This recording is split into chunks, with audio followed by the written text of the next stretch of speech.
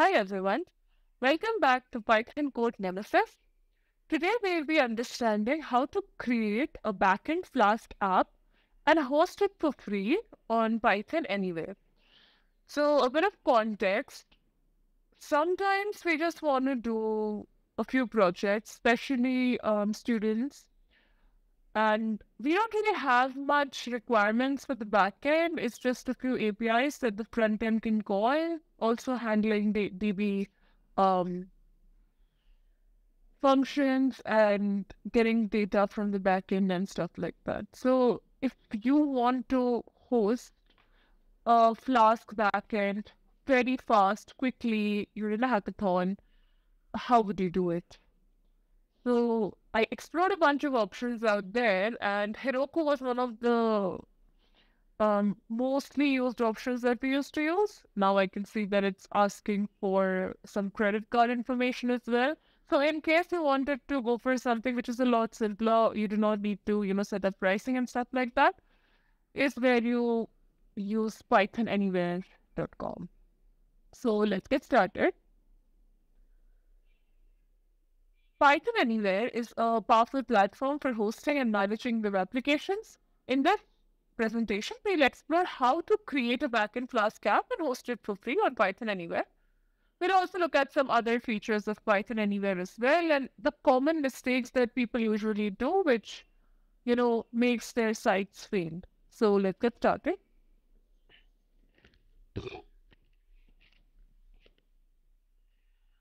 The first thing is to create a Flask app. So I'll just show you a very simple Flask app that I have created. It's in app.py. Yeah. So on my screen, you see we have this simple Python app. Yeah. So from Flask, you import Flask, JSONify request, and from Flask cores, import cores, Y cores. So if I will be showing you this very simple API, we will see that it will definitely be called from a different domain. So when you look at it from your browser, it is not through an error because this server knows that the request has been sent by a browser and not a different domain.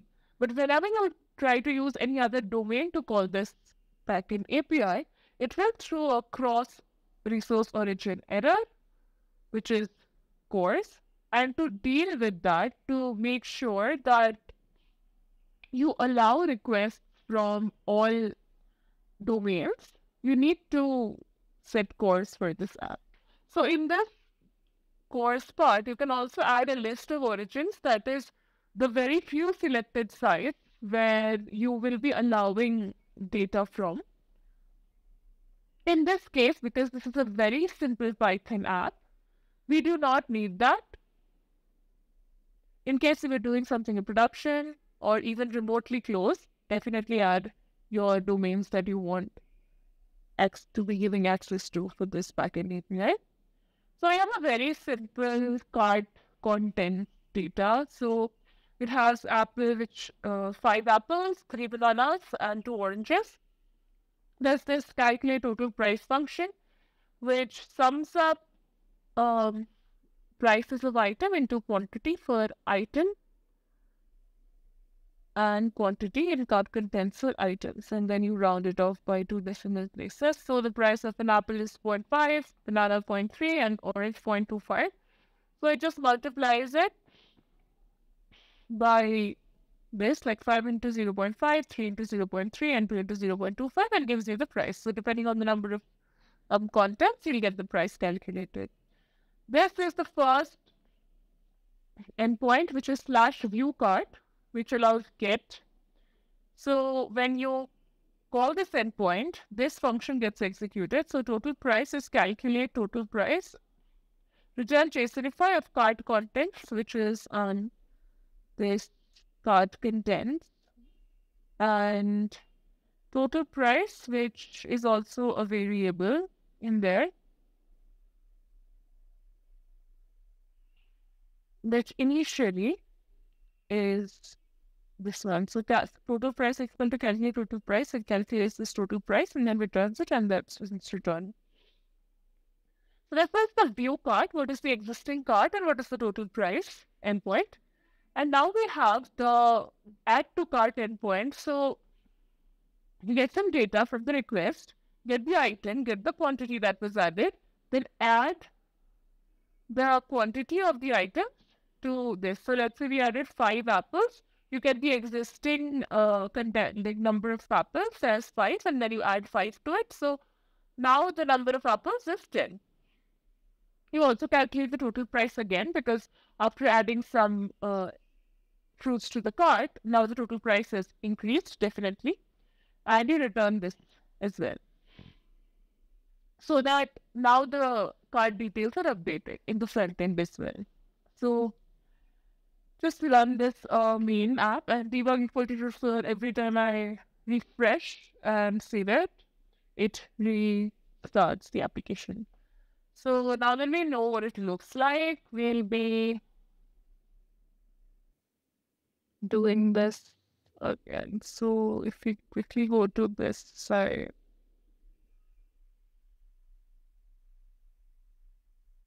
Rosha, let me see.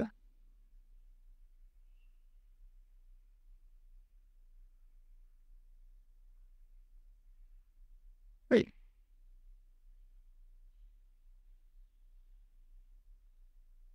What happened here? Okay. So what happened here, guys? What do you think happened here? Why can't we see this? This is something that, I did a lot, because again, I was like, oh, this is not running, but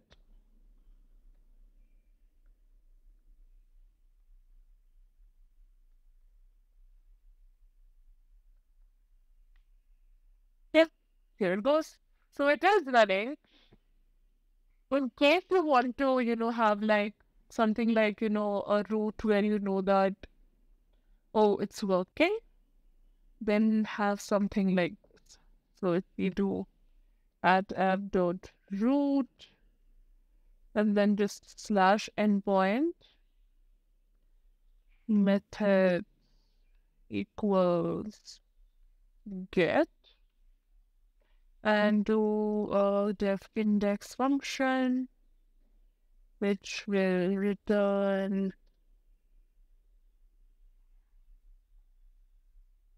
325, the generic structure that we used.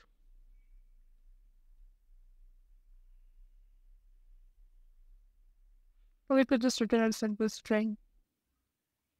Where is and running. So let's see what we get when we save this. So we go back here. Let's check if this is running again. Yep, it's running. Right. So seems like there's some issue with the receiver.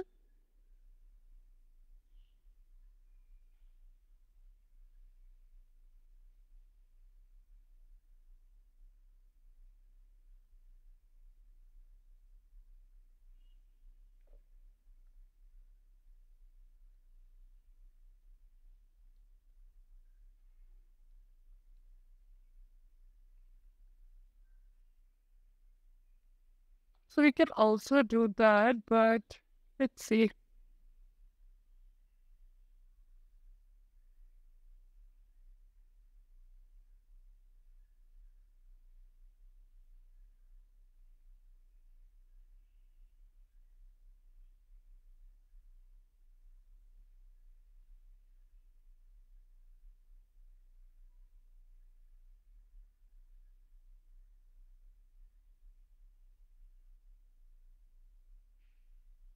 Yes.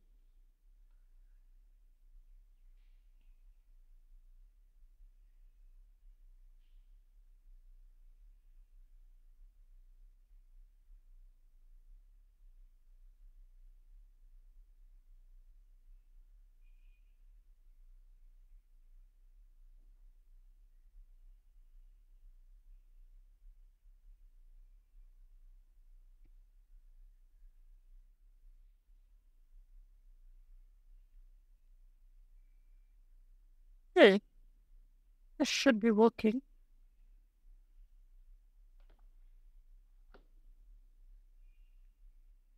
Okay, we see this. That's the issue. To give it come right. So something happened here. No audio link rip. We do not know why we imported this. Definitely doesn't make sense. And again, we have to retry as admin. Yep. So this should be running. And if we go here, it should give us our text. So this is something that you can do in case you want to check your server is up and running. The issues that I faced was I needed to, like, for some reason, because I'm using a different path here, apart from my specific user path, I need to give it admin access to save the file every time. So that's why the file didn't get saved automatically. Right, so that's about just checking it locally. Now we'll be using PythonAnywhere.com. So if you just go to PythonAnywhere, PythonAnywhere, right?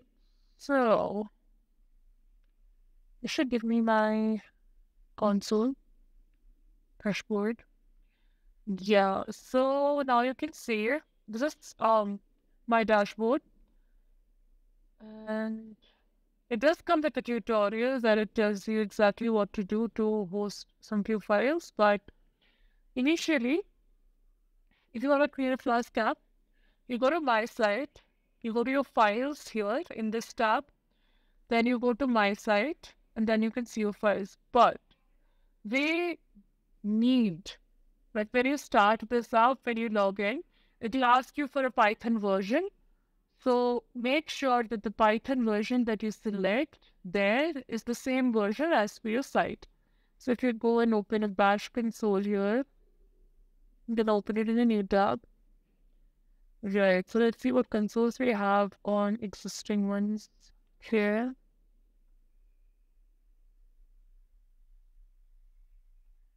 Yeah, so here what you need to do is, in case you have any dependencies, you just do a pip install. I had Flask cores, so just pip install Flask cores, and then it will find you your installation. This moves fast.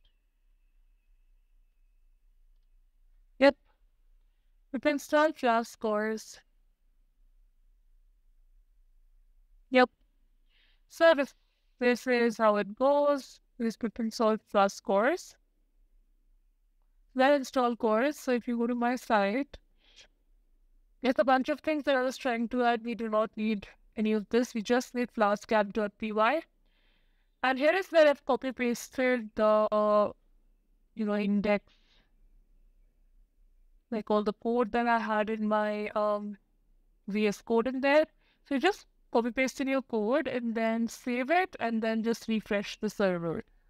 So this will host your web app out there. And if you have like correctly done everything, like if you take a look here, there's consoles, right? And then there's web. Go to error log. And also very important for this web tab, make sure that the Python version that you're using is the same as the one that you have on your console. Otherwise, it might throw errors. So I was getting a bunch of errors initially when I was trying to host this. So if I just show you, so when I did not have Flask cores installed and the version of Python wasn't matching, I did have Flask installed in Python 3.10, and Python 3.10 is the one that I was using. So I had to install Flask cores in there. So these are the previous history logs. Now you can take a look at this, all of these logs, like what are the server logs. So if we go to pythonnemesis.pythonanywhere.com, it shows welcome to Python Code Nemesis, and this shows all the logs for. These are the server logs. And yeah, so this is working. It's very simple. You didn't have to do anything. You do a view cut and it shows you all the stuff. So this was a very simple version of it. Like we have a bunch of things that we'll be doing. One of them is using test sigma to test this site that we'll be creating with it. So yeah, just give you a quick overview of this.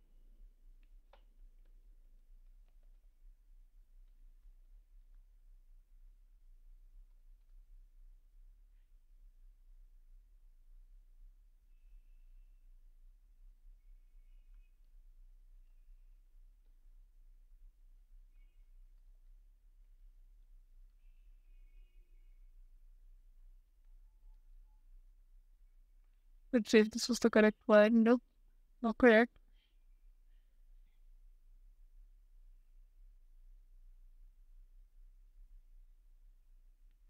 Yeah, it's so let's just go here and just copy paste this. It's incorrect, but if yeah, so this is what we're gonna do with it. Have a front end in React, have an item like let's say banana, and add like 6 of them to the cart, and it should automatically update the cart based on what we did.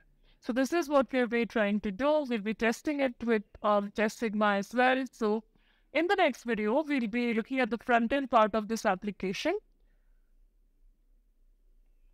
So if you're a newbie learning on how to quickly host your front end and back end, you're at the right place. So thanks for watching. We'll be continuing this in the next video.